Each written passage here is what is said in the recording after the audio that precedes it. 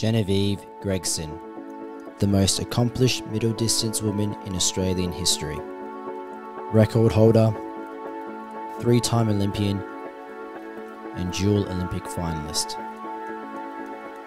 She's someone that will overcome any obstacle in front of her. And this is her story.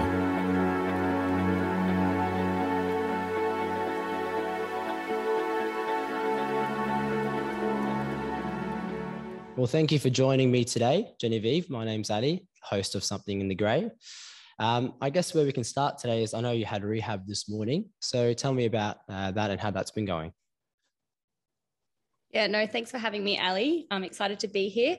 I'm actually yesterday, 8 weeks into post-op progress. Nice. It's traveling really well.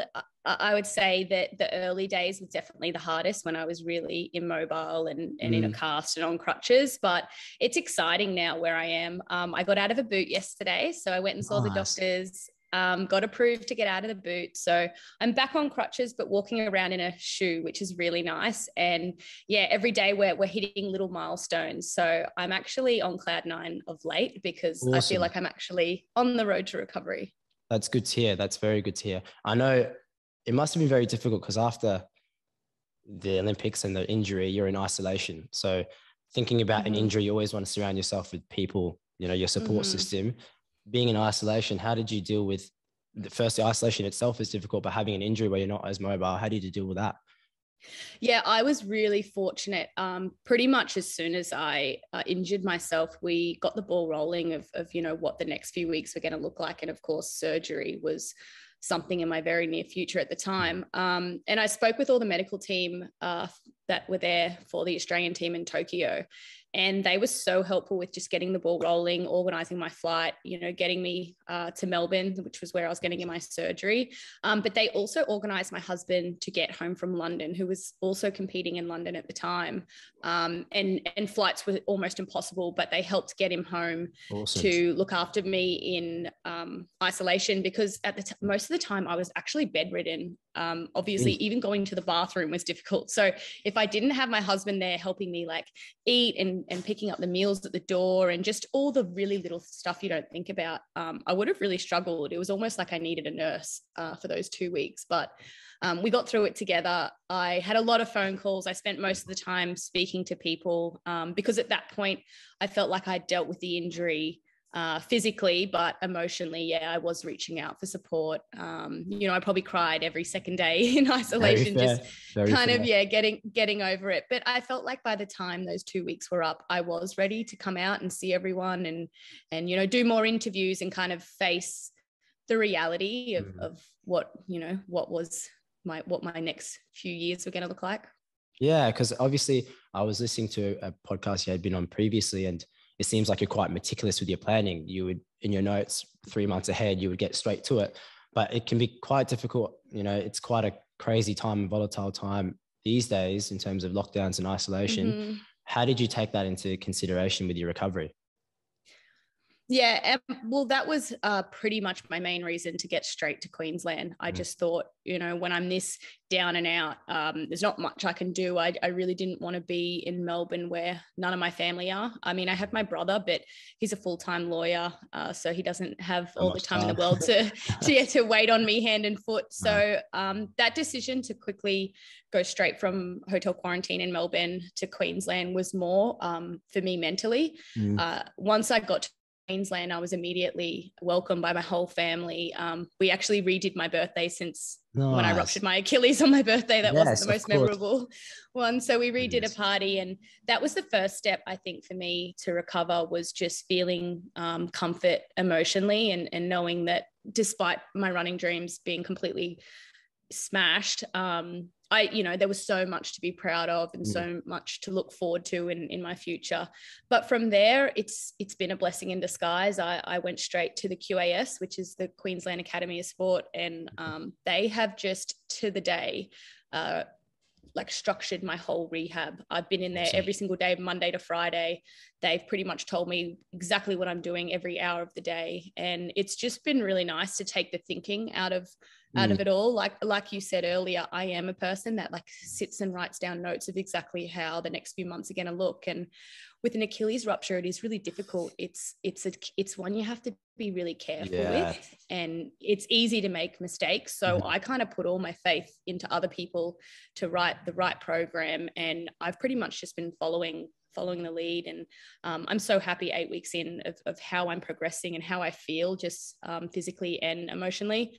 Awesome. I feel like I'm in a stable place, and I'm still as motivated as ever to get to where I'm trying to go. And although it's a long road ahead, it's definitely not daunting at all for me. Awesome. No, I'm happy to hear that. Like you were saying, you're quite meticulous with the planning. Has it been difficult to, I guess, relinquish that control when it comes to the rehab journey? Yeah, the physio at the QAS laughs at me every time because he says I do his job for him. You know, I come in there with 101 questions and he's like, good question. I'm going to have to get back to you on that. But, no. You know, as much as I say I'm giving them the control, I still have a very controlled environment just for myself and my sanity. So, you know, most nights before bed, I will sit down and I'll check my steps in my app to make sure that I'm not overdoing it with my Achilles. And I'll write down what tomorrow's going to look like just so I don't miss you know, a scheduled doctor's meeting or a physio appointment. So I'm still controlling everything that I can. And then when it comes to the details of the rehab, I'm trusting that the people that are, you know, looking after me know exactly what they're doing, and I trust them. So, so far, so good. No, that's good to hear. I'm actually a physio myself. So having a client that's engaged in the rehab and is motivated makes a huge difference, and keeps us on our toes, that's for sure. If they always ask a question to make sure that we're up to date with everything, but that's great to hear that you got physios and things like that are pretty on top of things. I know that you've had a previous history of injuries. As far as I remember, it was the Diamond League, is that correct? Your first professional race? And then that's where it all began. Run me through that. Well, it's actually quite fitting. You know, my first major injury and first injury as a professional athlete was a Diamond League in Birmingham on the water jump. I fell in the water and completely shattered my ankle and all the bones in it. And that was like a rude awakening for me because I was so young. Everything had come pretty easy to me at that point. I mean, I worked really hard in training, but I didn't have any niggles. I didn't face much adversity. I was very driven, but I had no idea what it took to really face some obstacles and have to stay motivated intrinsically. But then fast forward all the way to 2021. So that was 2013, fast forward to 2021, and I fall in the barrier again at the Olympics in front of the world. I think coming as far as I have prepared me for something like this. I think if that had happened to the 22-year-old back in 2013, I don't know how I would have dealt with it. It would have been really difficult. But now, like I said, I was obviously overwhelmed and emotional at the loss of an opportunity. And the first thing you think of is all that hard work. I mean, there's hours and hours that you think back to, you know, for the last 5 years. That is what really, you know, was heart-wrenching for me. But the thought of rehabbing another injury, even though this may be the toughest one I ever have, that wasn't scary for me. I've done it a million times. I mean, since 2013, like you said, I've had, you know, continuous stress fractures in different parts of my body. I've had a torn labrum, stress reactions in my hip, tendinopathy in most tendons. I've kind of really dealt with a lot of things, but that's one thing this sport does.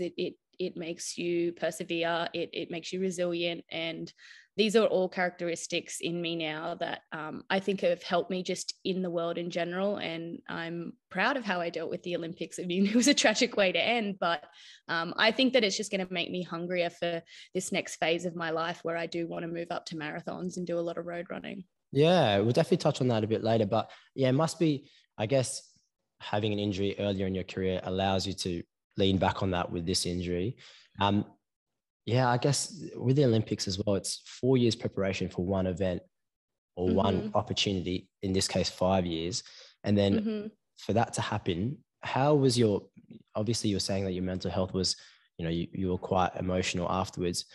How do you go about shifting that mental space into a more positive way? Because I could imagine, you know I would be feeling pretty sorry for myself after you work for so long and then, you know, it's delayed a year on your own birthday.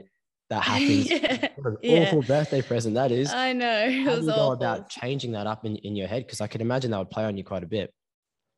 Yeah, I mean, that I think really, when you look at it in a nutshell, that was the hardest thing to deal with. I didn't once consider the pain of it. That is in no way why I was upset or crying.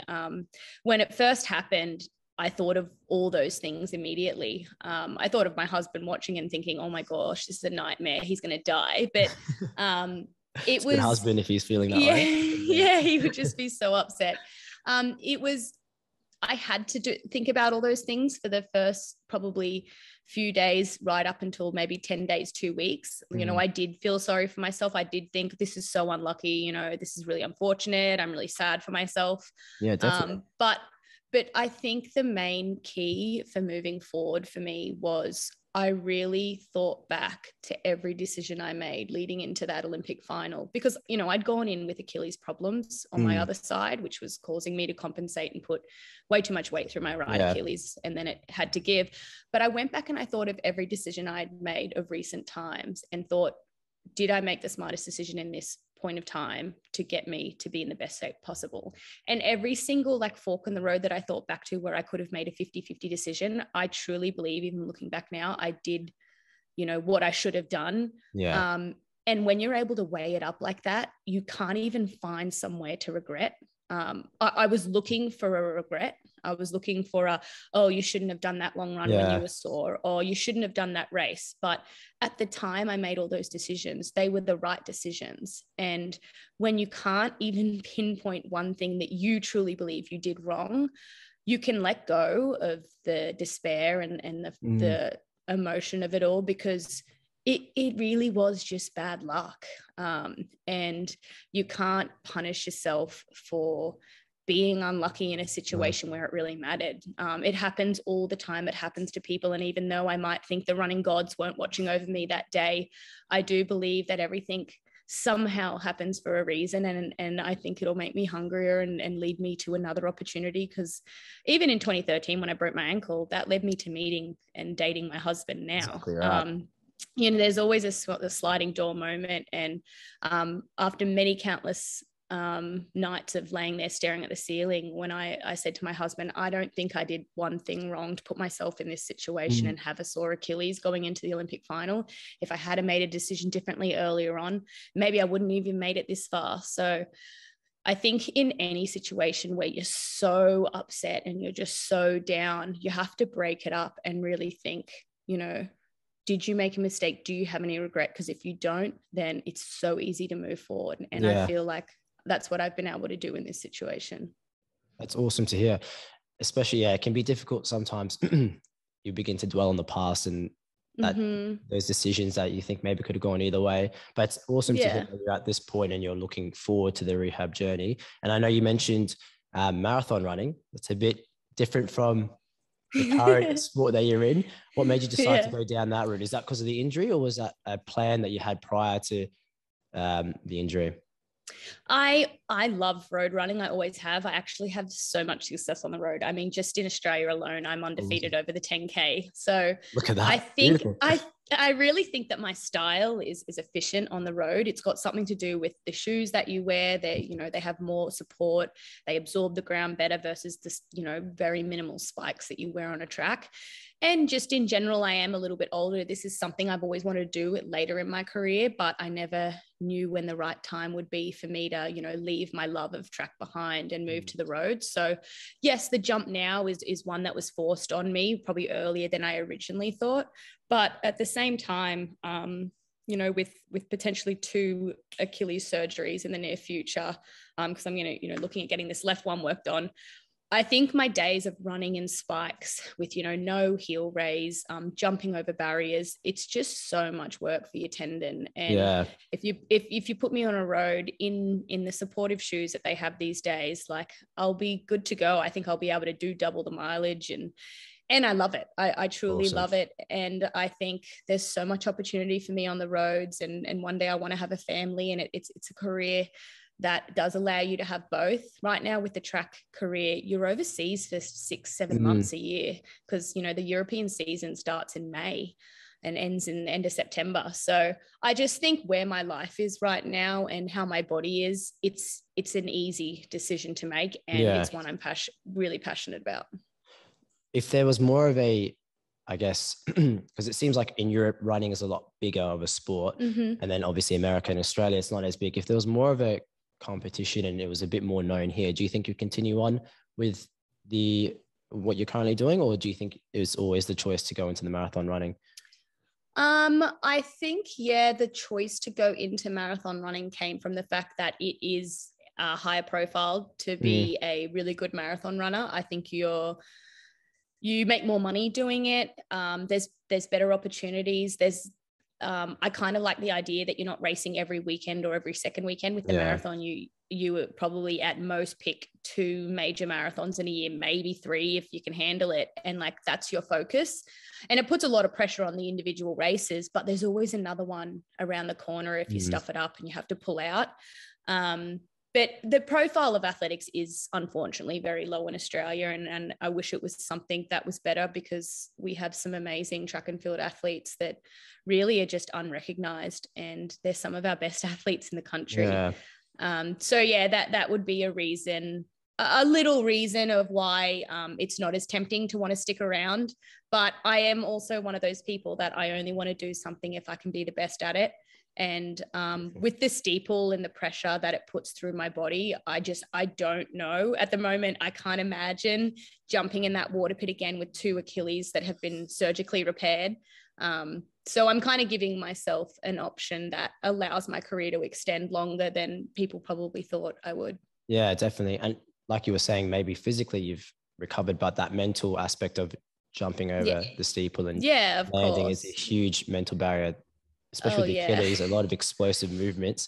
It can be a big mental barrier to try and cross. I know you mentioned starting a family. So obviously as a female athlete, there's particular sacrifices that you have to make that maybe a male athlete doesn't, unfortunately, just how it is biology.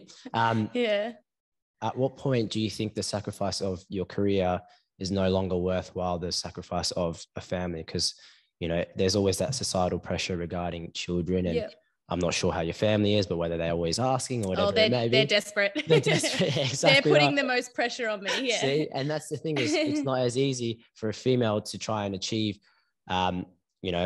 a success in their athletic career, because there's always that sacrifice of kids. And I know I had listened to a podcast of yours, and you were saying that if you weren't an Olympian, you would be a mum of 5, just try to start a basketball team. So that's a big sacrifice you have to make. At what point is that something, now that you're at 32 and things like that, you're thinking about, or is that something a bit more in the future? Yeah, no, I mean, I've been thinking about a family since I was probably about 20. Like I come from a big family. I am very maternal. I love babies. So it has been an urge. I've fought it for some time. But no, it's on my mind, but I also don't feel that when I decide to have kids, I have to end my career. I really pick some role models that have done both. Obviously when you have a child, there's going to be a year there where you're out of action. But I can name so many women off the top of my head that have had a baby and bounced back, just as good, if not better, months later. So at some point, yes, I will completely hang up my shoes and decide that my time as an athlete is done. And all I want to do is, mother my children and work on my side business. But I think for now, I do see that I can have both, and I will attempt over the next 10 years to have both. And that's another reason why marathon is so tempting, because that's where mothers go, is to the marathon. That there's so much evidence showing that having kids, it makes you stronger. And there's plenty of evidence in Australia alone that shows that. So I want my cake and eat it too. So don't we and all, I'm going to have that. Yeah. No, I'll just have to have a very, very supportive family around me that will just travel to the races and do all the babysitting. Fair enough. Speaking about family, when you were growing up, how was that? I know that it seemed like you had a bit of a strict family on terms of diet and things like that. Do you think you would be the same parent that your parents were? You turned out half decent, to be fair, so they're doing a good job. How do you think you would change your parenting style? Thanks. I do, like, give my parents a lot of credit in the sense that there's so many things they did parenting growing up where I thought they were absolutely crazy and it was frustrating to be their daughter. But that was more because half the time I thought being a normal kid was the cool thing. But really, if I look back and see all the opportunities that I was given because my parents were so driven, I'm so lucky. And it is the reason why I'm the person I am today.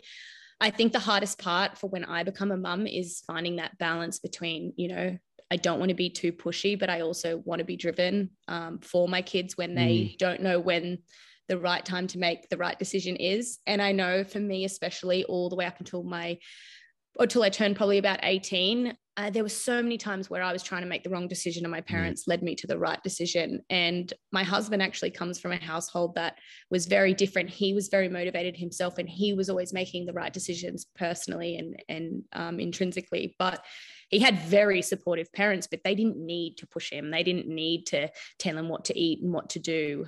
He did it all himself. So I feel like that's going to be a battle we have where I'll be bringing out the vitamins and the green juice and he will be like, you're crazy. It'll be a balancing all about act. Balance. All about balance. Yeah. One thing I have learned though is I don't think even our parents know what they're doing. No, so I think everyone's just, sure. yeah, I think everyone's out there just making their own rules. So that's what I'll be doing, I think, when I'm a mother. No, fair enough. I do know that you're talking about making sure that they're driven and things like that. I do know that they essentially dragged you onto the plane for your college career. Literally. Kicking and screaming. Kicking and screaming. No, fair, cool. How do you think you would deal with that situation if you had, I guess, your child in the same? It's a tough balancing act because obviously you want to push them to do what is best for them, but you don't want to make the decision for them and put them in a poor mental space. So how would you deal with that, you think? I think they're the decisions where I say I won't know what to do because I even asked my mum, like I've asked my mum well and truly after the fact. And there were times where, yes, they put me on the plane kicking and screaming, but at least for a parent, I think it was an easy one to force me in that situation because what I was getting into was a free education, like paid for 4 years. My board was paid, my food was paid. I was completely looked after in a very like structured environment at college. It was safe. They'd met the coaches and the academic advisors and they'd been and met everyone. So they were kind of handing me over almost to a boarding school and they knew that it was such a good opportunity. And even though I couldn't see it, they thought we have to make her do this. And then they came to the compromise with me that if I at least tried it for a year and I still was homesick and I was still crying myself to sleep, I could come home. And so that's how we ended up kind of, you know, coming to the middle ground where I was like, fine, I'll try it for a year. But then like apparently, because it's probably all a blur for me, I was that traumatized. For the first few nights, they dropped me off at college and drove home. I remember them driving away and I was like, crying and waving at the same time.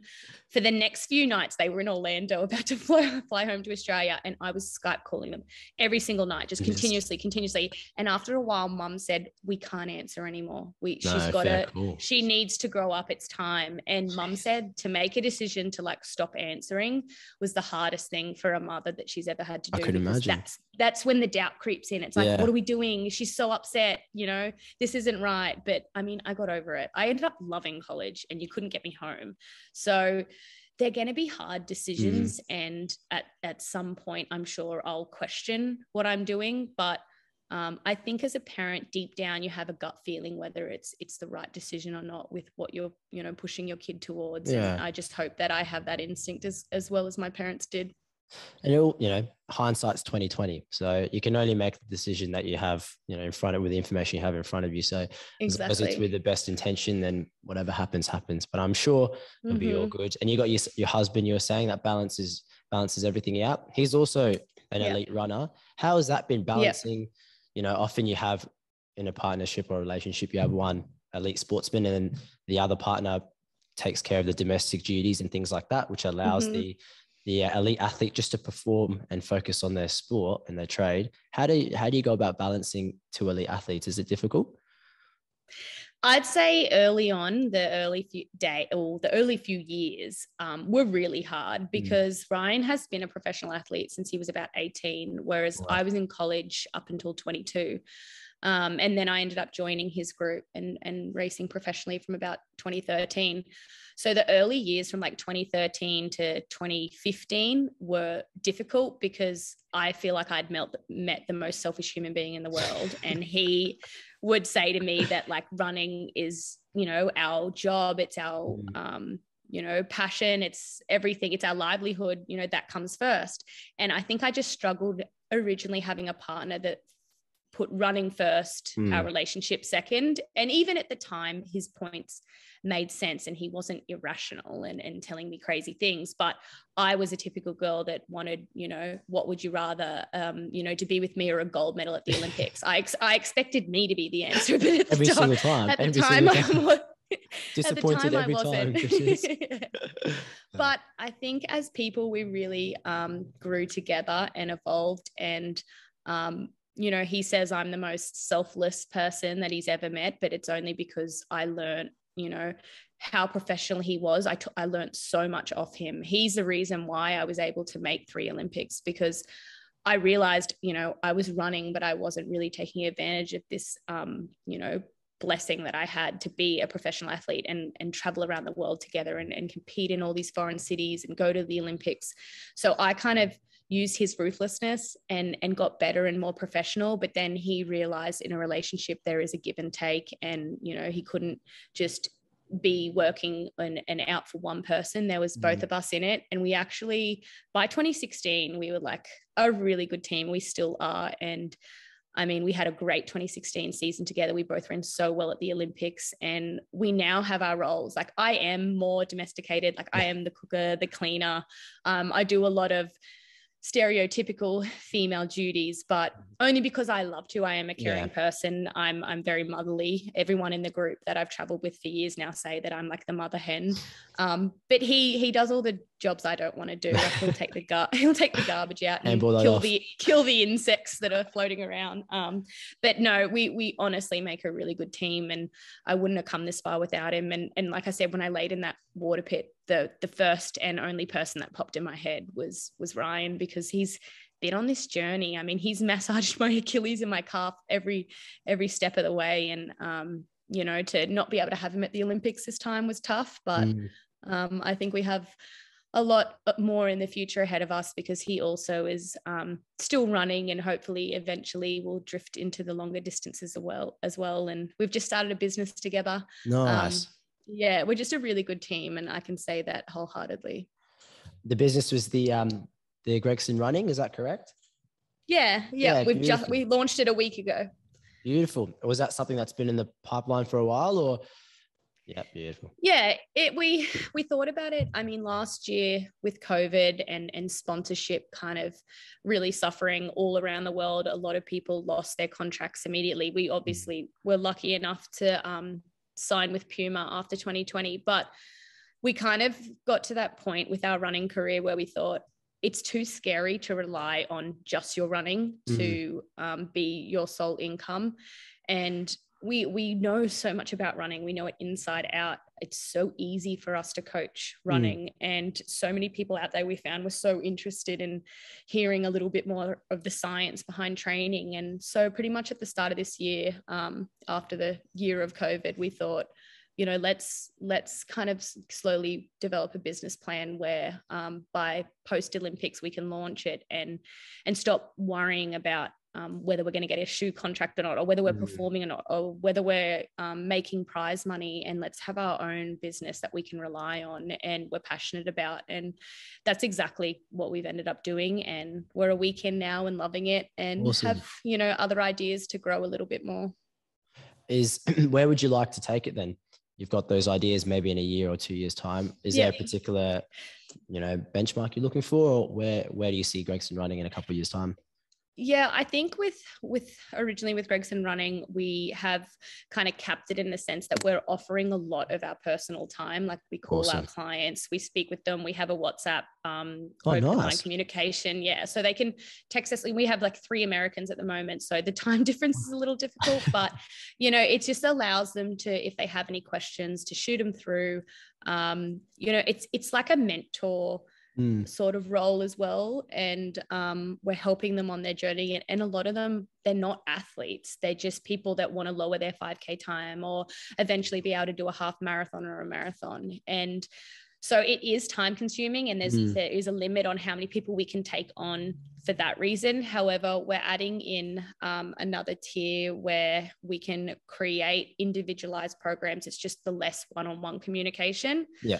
So that'll be the next thing that we launch. But a big thing that I'm passionate about, and I'm hoping to get it done in the next month, is we want to do kids clinics at least one day a month, every month. Yeah. And that'll just be, we'll take like 20 to 30 kids, depending on if I have helpers, and just teach them the fundamentals of running and little tricks of the trade, maybe stretching drills. We'll play some games, we'll give them signed gear, and it's more just like a half day of kids getting to come and train with Olympians, and just create a cool environment for them to want to be more active, want to join little athletics, and just encourage the younger generation coming through. Definitely. I guess I get more eyes to the sport as well in terms of athletics, because obviously with the Olympics, everyone is, they're zoned into the Olympics and they're supporting the athletes and athletics. But outside the Olympics, when it's just the season, you guys aren't getting as much of a recognition for things, do you find that quite frustrating, or would you like that to be a bit different? Yeah, because really for athletics, there's some sort of major championship every single year. We have the Olympics every 4 years. We have Commonwealth Games in between that every 4 years. And then in between those two major championships, we have world champs, which is the Olympics. It's just athletics. So the caliber is still as high. The competition is really tough, but the general public don't even know we're over there competing half the time. So it's just a low profile sport that is surprising to me, because what kid doesn't do little athletics in Australia? Right. It's so popular. That's where all our footy players probably started. That's where all our cricket players probably started. It is the core basis of every athlete in this country pretty much. And I just think that in general, athletics, it is single-handedly one of the most important things for our kids. And a lot of them are being driven away because they're like, what famous track and field athlete is there? There's none. I want to do something else. So we would like to change that, and maybe having kids come along will just show them that, it is a cool sport and there is a lot to achieve in it. And the Olympics are in 2032 in Brisbane. That's a cool opportunity. Yeah. It's massive. And like you were saying, a lot of little athletics, the skills that you learn in that is transferable to so many other sports. What do you think more can be done to try and encourage little athletics and more coverage of athletes? Is there more? What do you think can be done I think a big one that would honestly have such an impact is having athletics on television. We do not have it. It is so hard to even find a live feed sometimes to just watch if you want to. Like our Olympic trials weren't even on television. So because it's not a known sport, people don't even come to watch in the stadiums because no one even knows about it. And athletics can be so interesting if it's done right. I think the problem is, in general, like an athletics competition, it can be strung out over 4 or 5 days, and there's a lot of time in between events that, we lose the interest of the crowd. But even if they could just, for example, video the Olympic trials and make highlight packages that last 90 minutes, where you're just cutting out the boring things and then putting it together and putting it on at prime time on a Saturday or a Sunday night. Kids then watch that and they then find role models, and then that motivates them to want to be that. Right now, kids are not seeing athletics on television, so it's not appealing to them. And then with that comes sponsors. Athletics Australia, are a government-funded organisation, but we don't really have many outside sponsors because sponsors don't see the point. Why would we dump money into a sport that's not even on television? I just think the core of it comes from it not being on television. And even if you can't play the whole competition, I do think highlight packages will just shine a bit of interest. I don't know if you remember Nitro. Did you remember Nitro in 2017? They did a Nitro athletics in Melbourne, and it was pretty much a TV production. It was awesome. They had Usain Bolt as the core of it. And then they had so then they had Team Australia, and they brought in athletes from all over the world to create different teams. There was like New Zealand, there was Australia, There was Great Britain. But anyway, they did this like game show, and it was athletics with a twist. So there were events from athletics, but they all had like a bit of a game show sort of feel to them. And it went for a week. There were 3 episodes that was over 7 days, and it was so fun. And we got a crowd. We got lots of viewing on television. It was on Channel 7. It's hard to redo that. We had Usain Bolt. But I just think you could start somewhere and do something. Definitely. It seems like you're quite passionate about the longevity and the future of athletics. Has your passion changed throughout your career? Because I could imagine, like you were saying, your husband was quite ruthless to begin with, and that's something you had to learn. And he was intrinsically motivated. Do you find your passions changed throughout your career? Because obviously, like you were mentioning as well, in terms of making this a career, you have to perform and you have to get the prize money with performing, and it's quite a high pressure situation to be in. Does that ever cause you to feel a bit disarrayed with the sport, or is that something that continues to drive you on? Yeah, I think early on, I obviously had a completely different mindset because I was just an amateur thrown into the world of athletics and probably expected it to be a lot easier, I guess. And the more and more I was on the circuit and racing with professional athletes and against the best in the world, I did get disheartened for a while because, I mean, there's just as many drug cheats in athletics as there is in cycling. Like it's really renowned.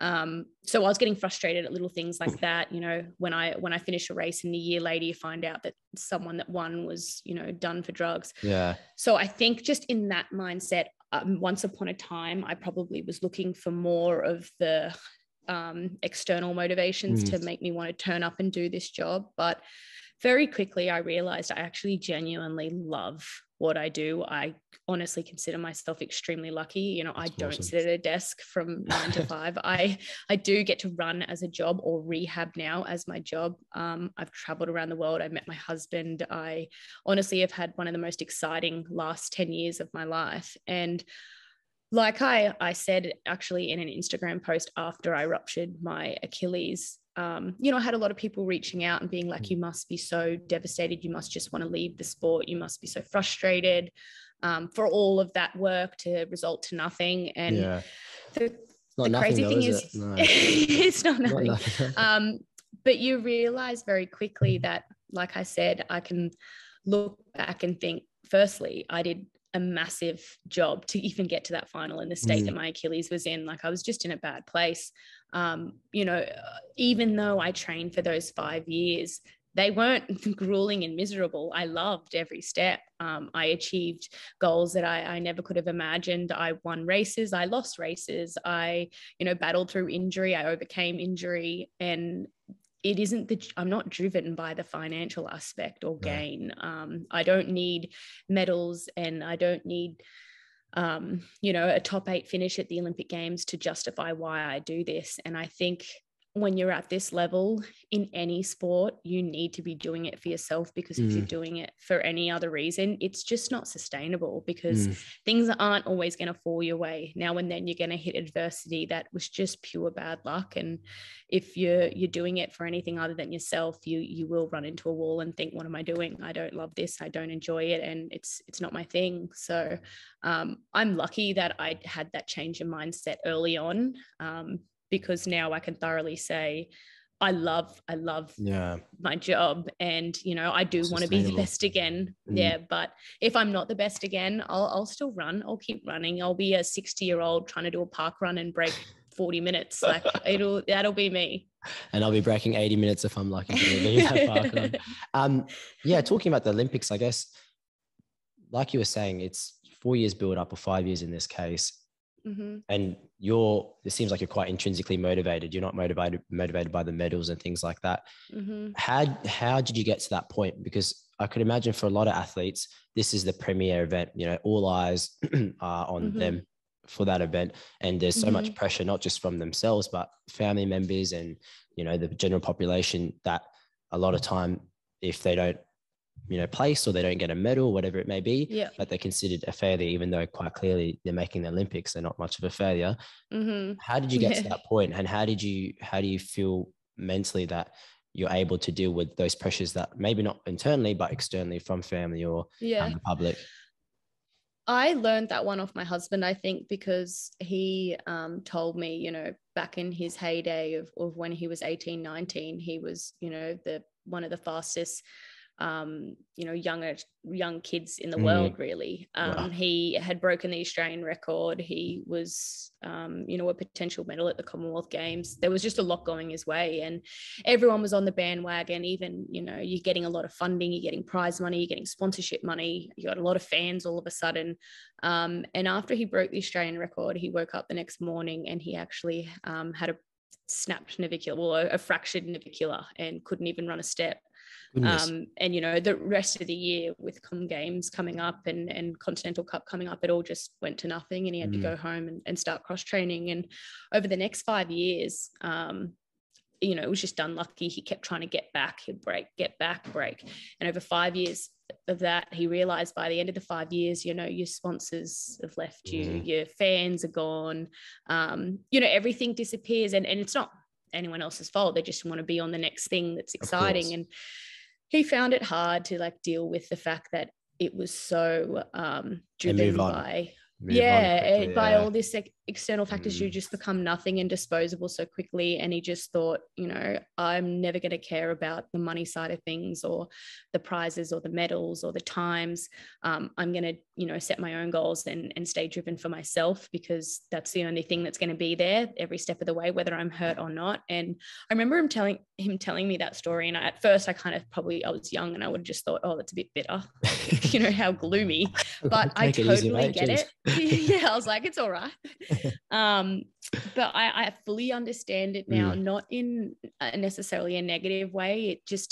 It's got to be your own doing to do what we do, and you can't rely on all the external pressures of going to the Olympics and performing so that everyone's happy, you know, you did that, or that there's more TV time on you, or there's an article being written about you, because that's why a lot of athletes struggle when the Olympics is over and you wake up and you're a normal person again. I mean, of course, you'll always be an Olympian, but when you're no longer on the televisions, there's no more Olympic talk, everyone goes back to their day jobs.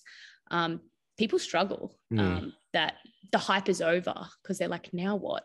And I've never felt that. I mean, the Olympics are amazing and they're a huge hype, and the adrenaline does get going. But when the Olympics are over, I'm ready for the next goal. I'm more motivated than ever. I'm like, wow, that was fun. Let's go again. Let's do something. And I think if you don't have that mindset, you will struggle with that period after Olympics where it's almost a lull, and you forget what your worth is, and you're kind of like, what now? You know, I don't know what to do with my life. No, so yeah, because it's all driven from an external place. source. So if you're always looking for external sources to drive internal motivation or value, then it's always going to be difficult, because like you said, they move on with cycles and everything like that.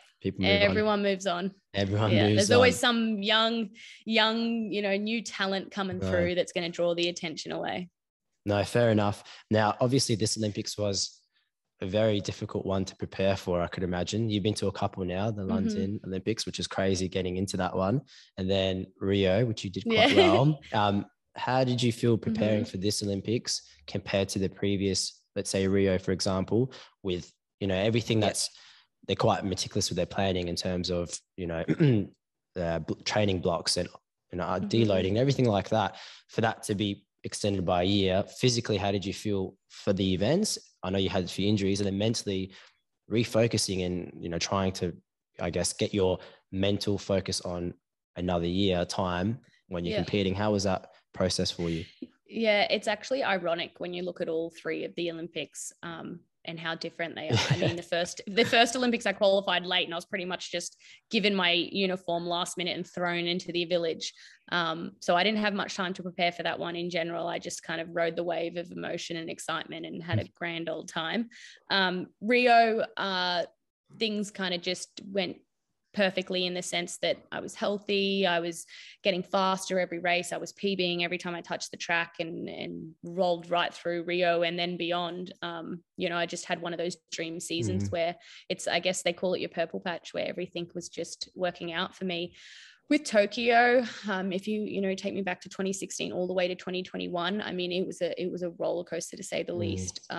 Pretty much 2017 onwards, I had every injury under the sun, just changing brands with the shoes that I run in, and rushing back to try and make the home Commonwealth Games, and then, you know, breaking my foot again. There was just like a lot going on. And that's probably where I've been tested the most in my career, even more so mentally than now. Oh, wow. Yeah. In 2019, I think in 2019, I had one of those injuries that was so nagging, and I was in pain all the time that it really wears at your mental health, because you're in pain all the time and it's crippling. And I kind of got to a point where I was running terribly. I was getting absolutely no results. You know, wasn't being told what was wrong with my foot. And then finally I got to a breaking point where I got it like scanned and checked out. And yeah, finally they were like, oh, you've torn your Achilles at the insertion. So it was, when I found out that diagnosis, I was almost relieved, because I'm like, good, I can't run another step. I'm in agony. But did you think, did you have the thought of leaving the sport ever cross your mind during those? I would say that one time in 2019 was the one time. I think it's the closest I've ever been. Really, it's the only time I've ever felt like this isn't for me. You know, I've had my time, but the fortunate thing is I just kept thinking Tokyo is 1 year away. I'll be so devastated if I retire and sit on a couch and watch Tokyo from a couch. And I'm not ready to do that. And I think that's why I was able to make the decision pretty quickly to not quit. Is my husband was like, you've got one decision to ask yourself. You know, we don't need to write out pros and cons of running. We don't need to go ask for every single person's opinion or ask doctors what they think. You just need to ask yourself one question, and it is, you know, are you willing to quit? What's the alternative? Do you go get a job, or do you keep going and get healthy and keep running? And when you put it so simply like that, I knew I didn't want to quit. And I just thought I'll have to do whatever it takes to get healthy again. And it was a really long road. It was, you know, 4 months of barely walking and progressing from there. But that brought me to, you know, end of 2019, I made world champs and came 10th. And I thought, right, you know, by Tokyo, I'm aiming for that top 8, maybe top 6. And it wasn't till COVID hit in March 2020 that really knocked me about, because I was going so well and I was finally healthy. It's super frustrating for someone that's spent their whole career injured and then they're finally healthy and the Olympics is postponed. But in hindsight, it was a blessing. Even though I ended up rupturing my Achilles, I was still 10 times the athlete by 2021 than I may have been by August 2020. And that year was a bit rocky for me, just mentally. I did struggle to maintain motivation of the thought that the Olympics could be cancelled. There was so much talk in the media of it not even going on. I went easy on myself through COVID year. I kind of just thought, I know what I'm capable of. I know I'm tough, but right now my body's telling me to chill out and just get the K's in. Don't put any pressure on yourself. Enjoy this moment with family. And then, you know, by 2021, when it's Olympic year again, we refocus. And that's what I did. And I think I did it perfectly, because by 2021, my first race of the season was awesome. I won a road race. And from then on, I started to really progress. I did some PBs. And things were moving perfectly for me to have my best Olympics yet. And I went into the Olympics with the mentality that it would be my best finish ever, and that I'd re-break my Australian record. And I had all these goals that I was definitely capable of. And that's why I don't regret a thing. No. I did everything perfect. It's just, it's one of those days where it wasn't meant to be. That's exactly right. Unfortunately, on your birthday as well, of all days. What can you do though? I could imagine it would have been quite difficult to deal with the uncertainty of not knowing whether the Olympics was going forward. And even in the state that the Olympics was, obviously it still went forward, but it was in a complete different format, I guess you could say, with no crowds and everything like that. How did you feel regarding no crowds, and, you know, you couldn't have as much of a support system there as you could in previous Olympics? Was that something that allowed you to focus more, or was that a bit more of a distractor, do you think? Yeah, like, of course, I would have loved my family to come. Like, everyone on both my side of the family, my husband, were fully booked and ready to go. They'd bought tickets to every event. You know, it was going to be a massive celebration. And when that all fell through and everyone kind of decided that no one was going, I probably was like a bit upset at first, but at the same time, my husband and I always laugh and we say, we don't know why our family spends their one holiday of the year coming and watching us compete, because we're no fun. Like, we can't do anything. If we're in the Olympic Village, preparing for like one of the biggest races in our life, what could we possibly do to like contribute to a fun party in Tokyo? So as much as selfish as it sounds, I didn't mind that as much. And I knew they would all be glued to the television in Australia watching every move. But the no crowds and everything, that's been the main question I've been asked, I would say, since Tokyo. And honestly, as an athlete at that level, you're focused on so much else. You know, you're focused on your body, on any injuries you might be holding, on your race, on your competitors, the time of day you're racing. Is it hot? You know, how's this race going to be run? That when you're walked out to that track and it's the last thing less, in mind. yeah, it's a lot more silent than normal. You're not looking up being like, oh, where is everyone? This is strange. This is such a weird experience. You're kind of just thinking, this is the Olympics. Oh my gosh, it's finally here in X amount of minutes. This is all behind me. I can't believe it. Who would have thought we'd have the Olympics during COVID? Like, there's so many other thoughts. And I think the Olympic community and all the countries did such a great job to let the Olympics go ahead. I mean, it would have been heartbreaking for athletes if it didn't. You know, people pause their life for the Olympics, and a lot of athletes that are at the Olympics aren't even full-time athletes. So I think that they definitely made the right decision, and we're grateful for it, because it was a good Olympics. It was as good as it could have been. Definitely. And I think, you know, a lot of people were in lockdown at that time in Australia and things like that. So it gave a lot of people a source of entertainment and a lot of joy to see, you know, our athletes do quite well, because we did quite well this Olympics. Run me through, I guess, your mentality. You're stepping up to race in a final on the biggest stage in your sport. You know, everyone's watching at home, you know, everyone's watching in Australia, essentially. How do you feel? Because I couldn't imagine, like, as I'm talking about this, I'm getting nervous. So how do you feel? You know, I know it's a bit of a tactical race as well. Are you thinking about the tactics? Are you just wanting to race and put your best performance in? Let me, you know, go through the head of Genevieve before a race. I think there's so many different mindsets that you can be in, and I've experienced all the kinds. You know, when I think back to London, I woke up, again, it was on my birthday, the race. I woke up in the morning at like 6 a.m. because I had a morning race, and I couldn't even comprehend or express what I was feeling. Like, it was kind of like you explained, it was nerves, it was being overwhelmed, it was excitement, it was disbelief. And I think I videoed myself on the balcony in the village and just tried to like speak words to explain what I was feeling, so that I never forgot that moment. I was like, I never want to forget this feeling ever again. Wow. And it was spectacular. It was a fairy tale. It was awesome. By the time, like, if you fast forward 4 years, where now I've got a little more expectations on myself, you know, I had a goal that I would have been disappointed if I didn't hit. Rio was different. It was probably more negative nerves. I remember probably being a bit drained because I was just scared. I was scared of not fulfilling the goals that I'd set. And I kept thinking, you know, if I don't make the final, that's a failure. I have to make the final. I'm capable of making the final. You know, if something happens to prevent that, I'll be really devastated. And so the nerves I ended up seeing a sports psych a few days before my race for that reason, because I felt they weren't good nerves. I think there are good nerves and there's bad nerves. These were negative ones, where I kept thinking of, what if this doesn't happen, instead of, you know, if I do what I'm supposed to do, I'll run really well. And so Rio was hard like that. But once I did my first race, it just all turned into excitement, because I'd made the final and fulfilled my one goal for the championship, and everything after that was a bonus. So then I ran really free and enjoyed every moment. Then leading into Tokyo was different again, because I was managing an injury, and I actually hadn't gone into an Olympics before with a niggle. So this made it hard, because it was just absorbed everything. You know, I was seeing the medical team morning and night. We were doing everything we could to make sure that I was in the best situation possible, because a month prior I'd done a race and shown that, I was in top 6 shape. If all went well, and the medical team were trying to just help me stay there. So I had Ryan on the phone mentally trying to keep me positive. I had the medical team trying to keep me physically positive.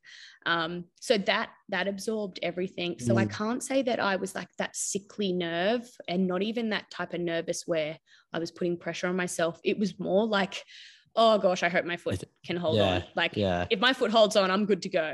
So when I got through the final, I remember calling Ryan so happy and so excited. I think I texted my family too, because I said to them, oh my gosh, thank God I made it. Like my foot held up. Everything's going to be okay. Now that I'm in the final, I'm going to run really free. Everything will be fine. And my husband and I, we did a little celebration before the final, because we're like, the fact that you made the final and you were in, you know, that bad away mentally with your foot, I think you're going to do awesome in the final. And then obviously that all crumbled.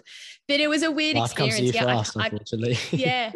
But what's nice is I don't remember at any point saying, oh, I hope I run well so that people aren't disappointed. Yeah. You know, oh, everyone's watching, make sure you perform. I didn't have one thought like that. And I'm glad, because I'm not there to put on a show. I'm honestly there to achieve what I've put hours and days and years into achieving. So in terms of running with an injury, like you were saying, all the focus is on that injury. Is there a part of you that thinks, you know, because I've got that injury, any performance that I put out there is a positive? Because at the end of the day, technically I really, you know, I could easily pull out from the event and no one would say a thing because I'm injured. So anything that I put, you know, any performance I put in is a positive. Yeah. I think I thought in my heat, I thought more like that. I mean, I knew I was probably in a worse way in my heat, just because mentally I didn't know if I was capable of making the distance just with my foot. But when I did that first round, I was like, oh, I'm fine. I can make it. I just did it. So yes, a part of me was proud that I also tried to keep it to myself. You know, I didn't waltz around telling people I was injured. I wasn't putting on my Instagram, hey, everyone, I'm racing in the Olympics, but don't expect much. I'm hurt. You know, it was something that I kept close to my chest because I wanted to give myself every chance. I didn't want an out. I didn't want an excuse. You know, I remember even doing my post-race interview and the interviewee was like, oh, you know, you didn't seem yourself. It must have been the heat. You obviously aren't good in the heat. And I'm like, yeah, I guess interviews, that's I tell you what, do you get sick of some of these interviews? Because they put a mic straight in your face. You have no time to process the race and they're asking you all these questions. Yeah, I mean, it is the hardest time to be interviewed. But at the same time, I would have been that happy that I was through. So I just was like, yeah, the heat was killer. But, you know, in my head, I'm thinking, if only you knew what I was dealing with a day ago.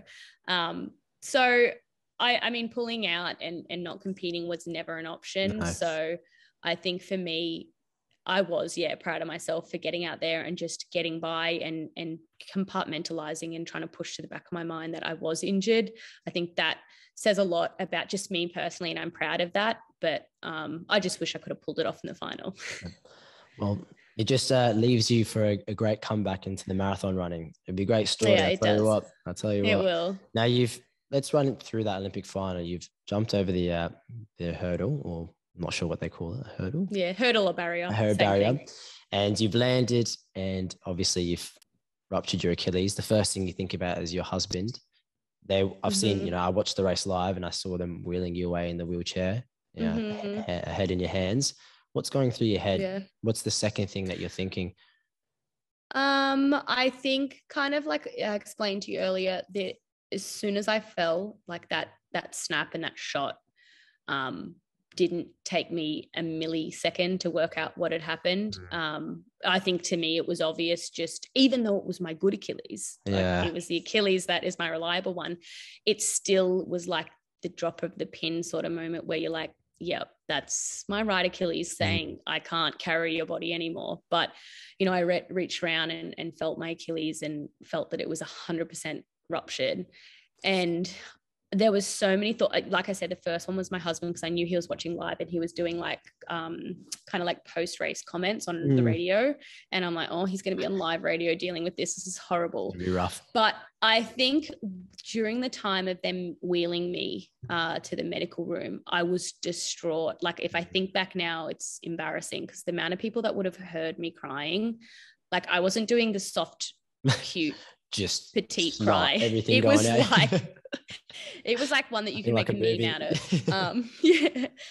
I was wailing, but nothing was pain related. Nothing. I don't even think I felt my foot. I remember actually thinking, why isn't this hurting? Like I ruptured my Achilles.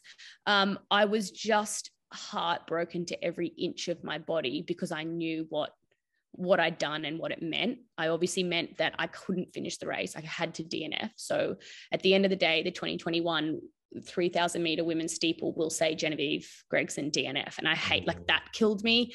And then secondly, I thought of all those things that I said earlier, where you put in so much. You jeopardize a lot. I mean, you sacrifice a lot. You jeopardize relationships. Like, my husband had pretty much put his career on hold this year when he wasn't traveling well to make the Olympics, to make sure that I could be the best I could be, and fulfill the goals that we had set. I thought of, being away from home years on end, away from my family, and missing weddings and birthdays. And honestly, all these thoughts are just pooling, and you're just thinking, and for what? For a ruptured Achilles on the water barrier. But these were just all the most negative thoughts you could possibly have, just flowing one by one. And I was just crying and thinking, this is literally the worst case scenario. It's heartbreaking. But yeah, I had those thoughts for a while, and I would cry at the drop of a hat. Just if anyone said, "How are you doing?" It was like, not good. Yeah. Not great, mate. Not great at all. So I avoid talking to, like, humans for a really long time for that reason. But it is amazing how I have been able to put it in perspective for something that was so heart-wrenching once. I can talk about freely now without, I mean, I still get sad. And if I really went into depth, I'm sure I could make myself cry on this podcast right now, but the floor is yours, Genevieve. yeah, I do feel that I am, really just lucky in the life I have, and it's not the end of me. Maybe if I did believe it was the end and I was ready to quit, it would be sad that that's how I went out after all these years. But I think because I know I'm not done, and I feel like this will be a great story to look back on, I'm able to just erase those terrible minutes and days of being in Tokyo alone in a cast thinking, what have I done? I feel like I'm slowly blacking it out of my memory, and it'll just be a distant event that happened once in the past. No, I personally couldn't imagine all those emotions and feelings that you would have felt straight after an injury like that, because obviously, the Achilles is a difficult injury to rehab from. But considering your life story and all the sacrifices that you made, I'm sure that, like we were saying, this is a springboard for an amazing return. And talking about those sacrifices, you were saying that you spent a lot of time away from your family. Obviously, you went to America for college and missing friends' weddings and things like that. How did you feel doing that? Because obviously, it can be a lonely road at the top, when you're an elite athlete, and people see the glitz and glamour at the Olympics, you see the interviews and things like that, but they don't see you waking up at whatever time to train twice a day, the injuries and things like that. How do you go about with those sacrifices?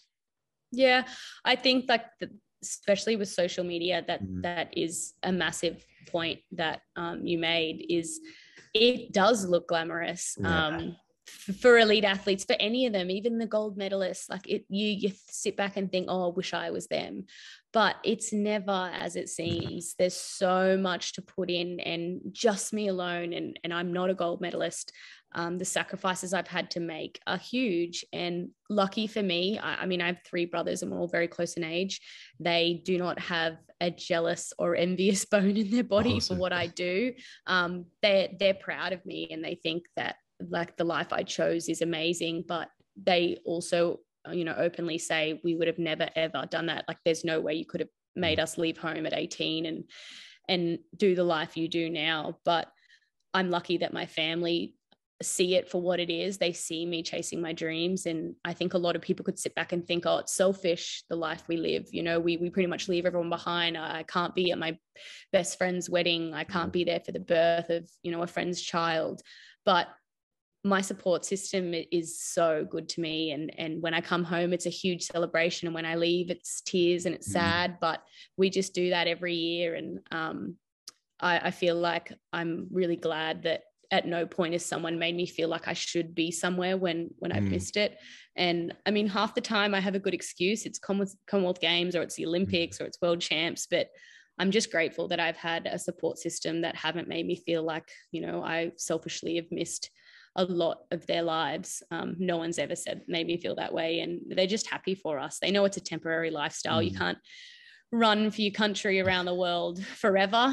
I think they are, though, getting excited that the thought of me coming home for good is very near. But I don't give off any hints. I keep being like, yeah, I'll be back soon. I'll be out running. Keep them guessing.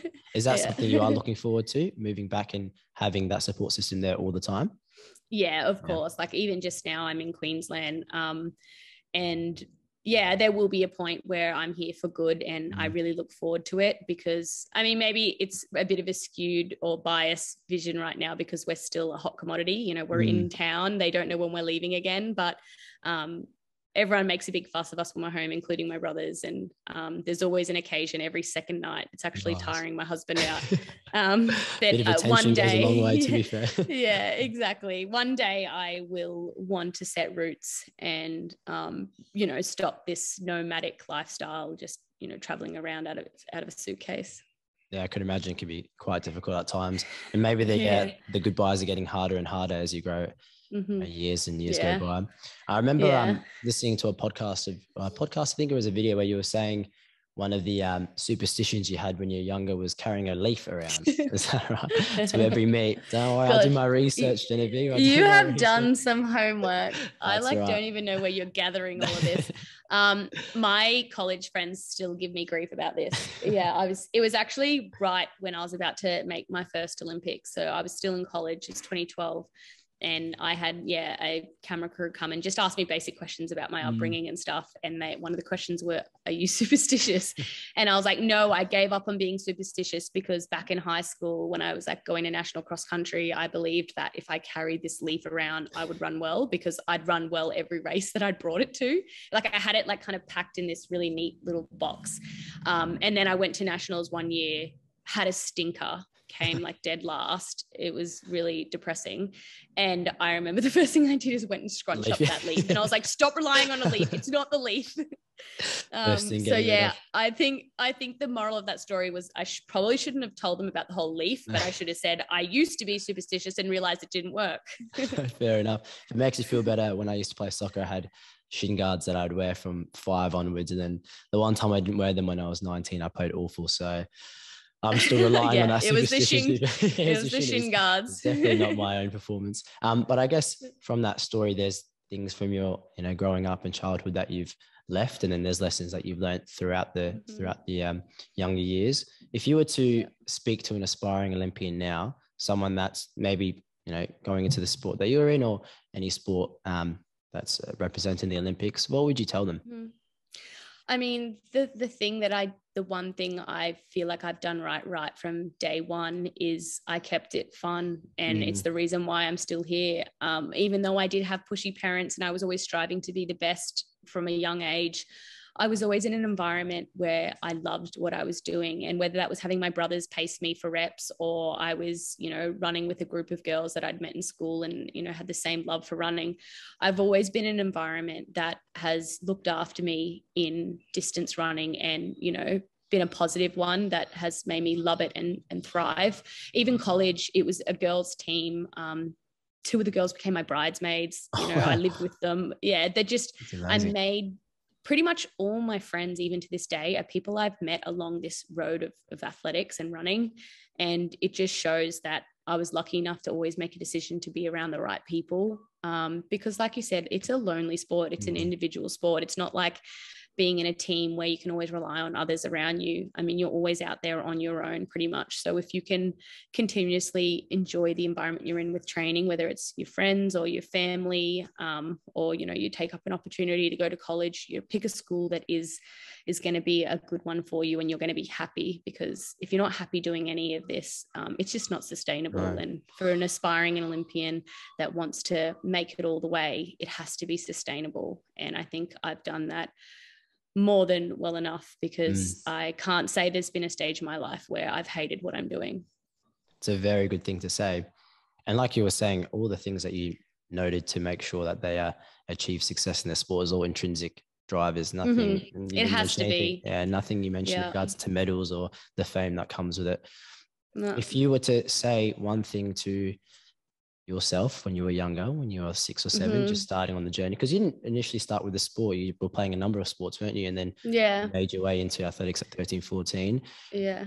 what piece of advice would you give younger Genevieve, you reckon?